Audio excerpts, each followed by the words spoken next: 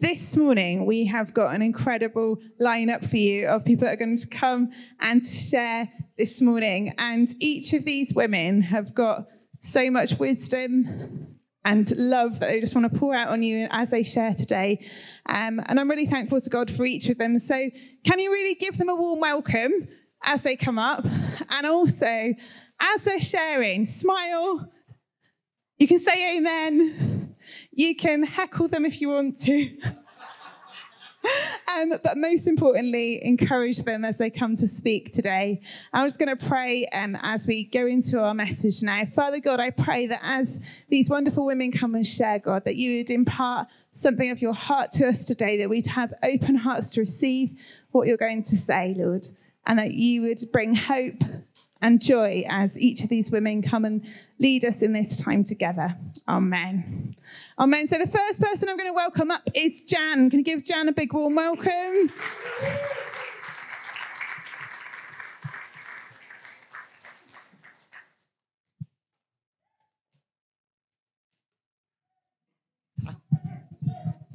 Hi. Today is all about women. And I was thinking as we were coming up to Mother's Day, I wonder what it would be like if we had to fill in a questionnaire before we were accepted as mothers. So, get ready. First question. Physical stamina. Could you go from 0 to 60 in 3 seconds flat in case you hear a scream from your child? I can answer that one. I can. I remember when our grandson was about 6 or 7, Lewis was out on his bike outside in our little cul-de-sac, and he fell off his bike. And I got there so quickly that Lewis went, "Grandma, you flew." So I got that one. Next question, emotional stability. Are you prepared to be regarded as indispensable 1 minute and an embarrassment the next? Because that happens in teenagehood. Are you able to hope for the best, but be prepared for the worst? Are you able to deal with unpredictable and sometimes volatile behavior with an air of calm wisdom? I didn't do that. Are you prepared to walk the floor with anxiety, cry with frustration, and laugh at absurd situations? Because there's been a lot of those. You need social skills. Are you able to organize parties and social gatherings for all ages? Because that's a must. Technical issues. What happens when a child comes up to you and says, "The leg's fallen off," or "How my doll or my car won't work"? Batteries. Can you fit a battery in a toy? That's a must. Education. Are you able to keep records of meetings, events, and help with homework assignments? Oh, I would have said no, but these days we've got Google, haven't we, ladies? The world's our oyster. I don't know, but I know a thing that can. Okay, we need nursing skills. Do you think you could be able to carry out care for minor injuries? For example, cleaning bodies, putting plasters on, deciding if professional help is needed, or whether a kiss it better will do. These are some of the things we do all the time, don't we, ladies? When we applied for the job of motherhood, we didn't think about what was involved, did we? We didn't think that, as well as all those attributes, We've got the cooking and the cleaning and the washing and the ironing and the shopping to be done. When God made women and mothers, he made a force to be reckoned with, didn't he? Yes. We, ladies, are strong and resilient. When we do feel weak, God gives us strength. When we're anxious, we receive peace. When we feel alone, then God provides friendship of others that can rally round us. And ladies, we all need people to rally round us, don't we? There's always times when we just need that hug from someone to help. And it doesn't matter what age we are. We can still come alongside. So don't be afraid, young mothers, to ask for a hug or just someone to go and have a coffee with. Motherhood is wonderful. It's tiring, demanding, sometimes thankless, but it brings a wealth of happiness, a wealth of love, and an endless supply of hugs. So, if we did have to answer a questionnaire before we were approved as a mother, then I think all the answers can be answered by, yes, I can, with God's help.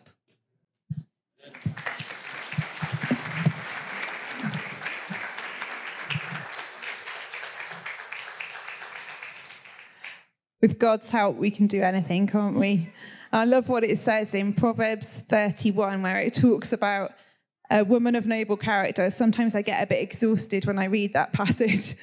But there's a verse in Proverbs 31, I think it will come up on the screen now. It says this: she is clothed with strength and dignity, and she laughs without fear of the future. You know, we had all the children dressing up their mums in different outfits. And you know what God wants to clothe you with this morning is strength, with dignity, that you can laugh, that you can know that the joy of the Lord is your strength every single day. And that because of that, we can laugh without fear of the future. That God is with us in our roles as mums, in our roles as women, in everything that we do day by day, in your role as a dad, a grandparent, in every different aspect of who you are. God is with you. And he will equip you with everything that you need. What a great message that Jan has brought to us and shared from her own experience how God has helped her. So we are going to have someone very special coming up to share with us now. And this person, please give the biggest round of applause for this person, because she's a very little lady, but she is very confident and God uses her to speak in a powerful way. So I'm going to invite Hope to come up now and she's going to share with us.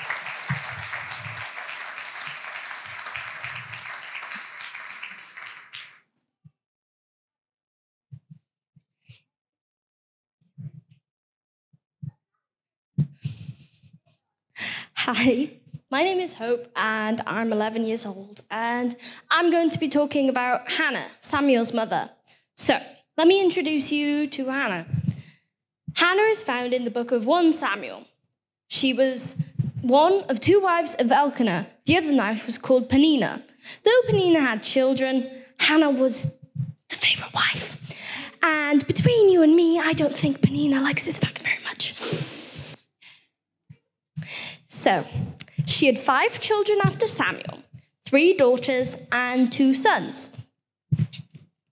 Hannah was one of 6 women that suffered from infertility in the Bible. So, now we all know more about her, let's have a look at her story. 1 Samuel 1 verse 10 to 11.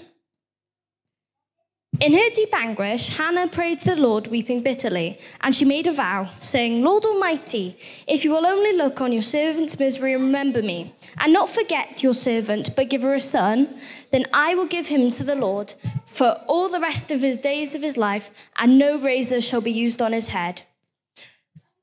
So we're going to read the first little bit of verse 11 again. And she made a vow. She vowed, she promised, she swore that she would do these things, submit her son to the Lord, and that's how much she trusted God, and that's how much we should trust God.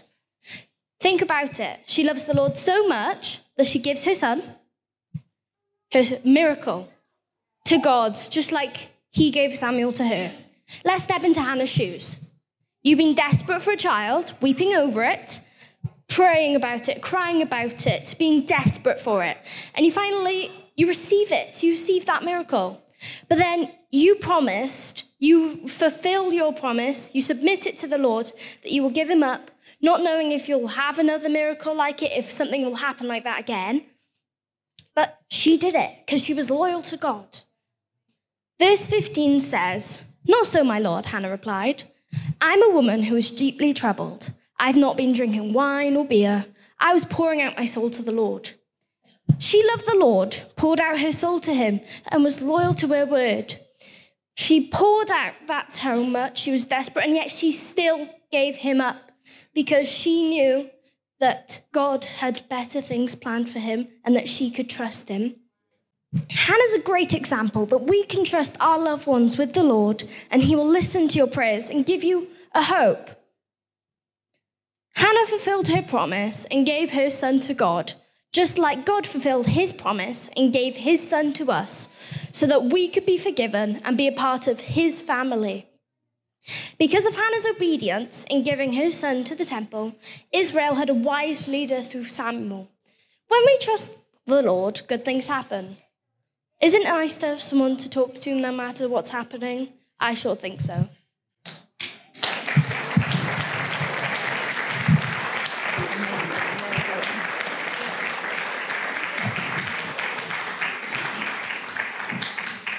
Wow, that was incredible.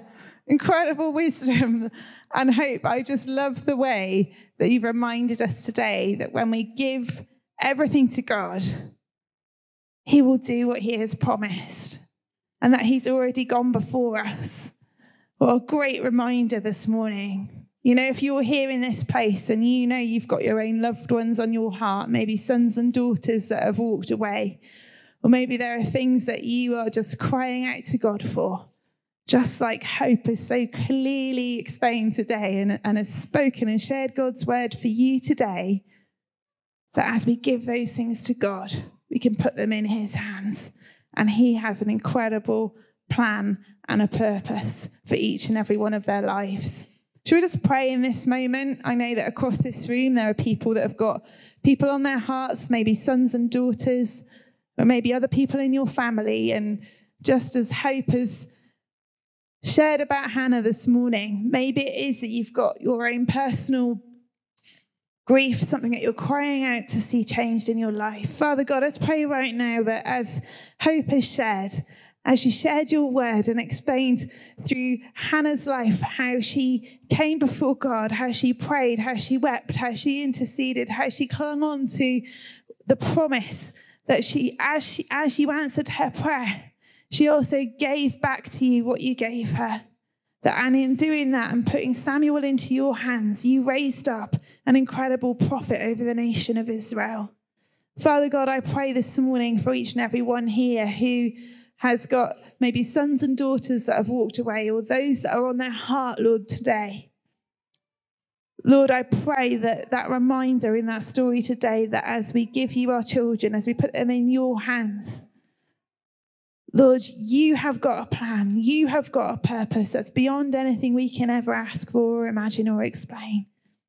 And Father God, you are going to raise up sons and daughters who will know and love you, that you are going to draw people back to you. Father God, we thank you for a reminder this morning that you are in control, that you are faithful, and that you are a good God. Thank you, Jesus. Amen. Amen. Thank you, Hope. Now we're going to get ready for our final speaker this morning. So please give Liz a really warm welcome. Thanks very much. Thank you. That really is a wow moment, wasn't it? I'm still shaking with how incredible God is to use such young hearts for him, you know? Incredible. I just want to thank the Lord for mothers. My mother in particular, every opportunity throughout my life, she has spoken about the Lord. And she still does. She's 87 years of age, and it doesn't matter who you are, she'll tell you about the Lord. And it's fantastic, isn't it, that she will witness to anybody who will listen. Beautiful, a woman of God. But I want to tell you today about another wonderful woman that came into my life when I married my husband, and that was my mother-in-law, Eileen. I think there we are. Eileen, yeah, beautiful, beautiful lady. She's no longer with us, but I just want to tell you a little something about her. Anyone who's ever known her will know that she was full of love. She was generous in her time and finances, and she demonstrated such a love and kindness because she trusted in the Lord and she trusted in the Lord with everything that she did. She would often say, I would never have got through that without the Lord. She lived Jesus. She spent time with him. This is what I've witnessed. She sang and played the piano to him. She read and studied scripture daily. She was a real amazing character. She was very, very witty, and that used to go over my head. My husband says, I still can't grasp a joke, and I can't, so don't tell me any. But they would laugh all the time, and I'd laugh because they were laughing. But she loved us to show Jesus, and she loved to support people as well. I recall walking into the kitchen one day, and she was ironing shirts. And I was sort of just, talking to her and watching her, and I thought, I don't know any of those shirts. They're not my father-in-law's. But I just sort of kept it in my mind.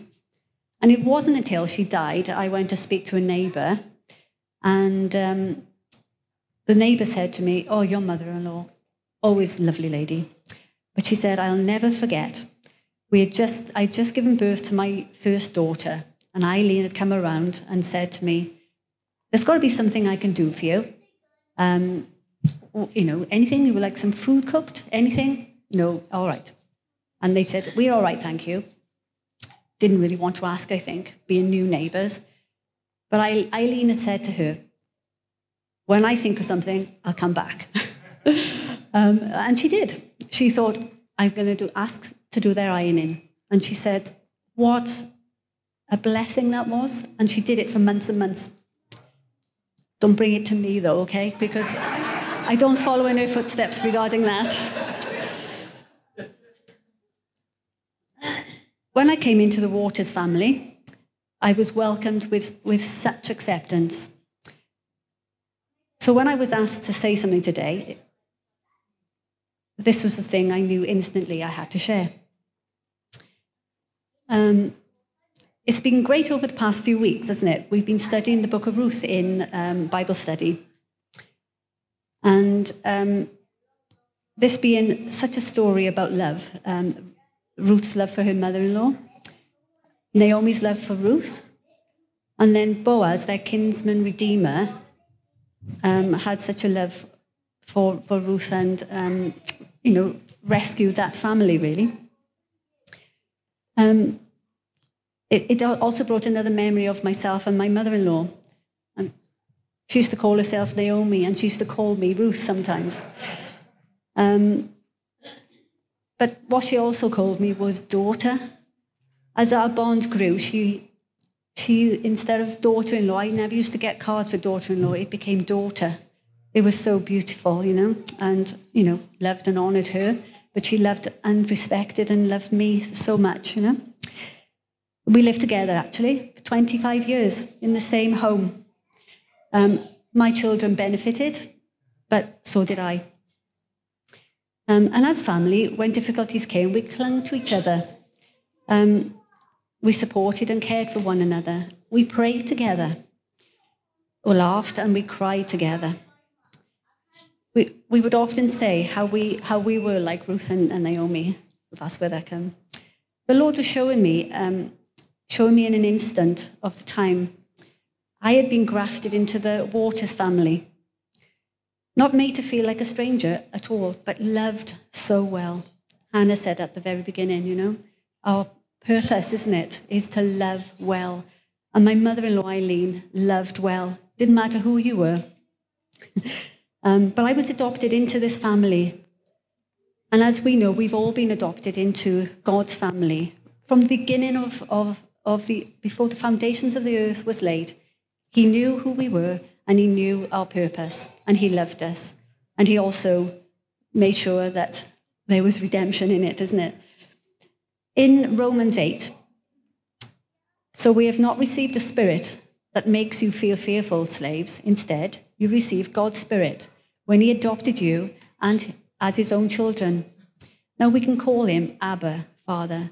For his Spirit joins with our spirit to affirm that we are God's children. And since we are his children, we are his heirs. In fact, together with Christ, we are heirs of God's glory.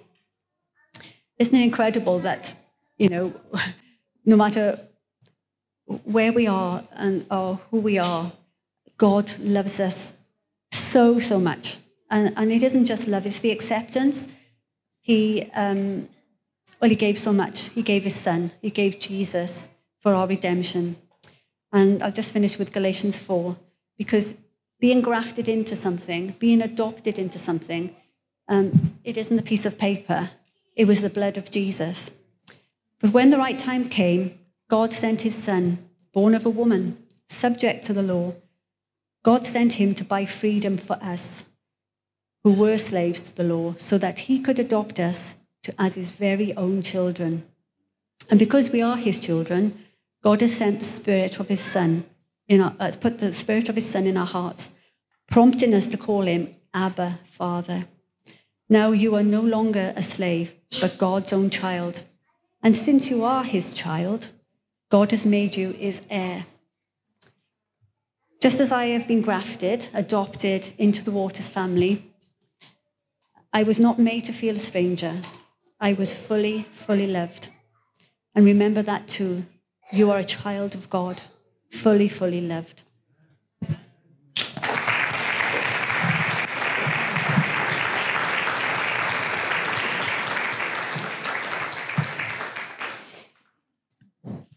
When we invite Jesus into our hearts, when we acknowledge him as Saviour, he adopts us as his own.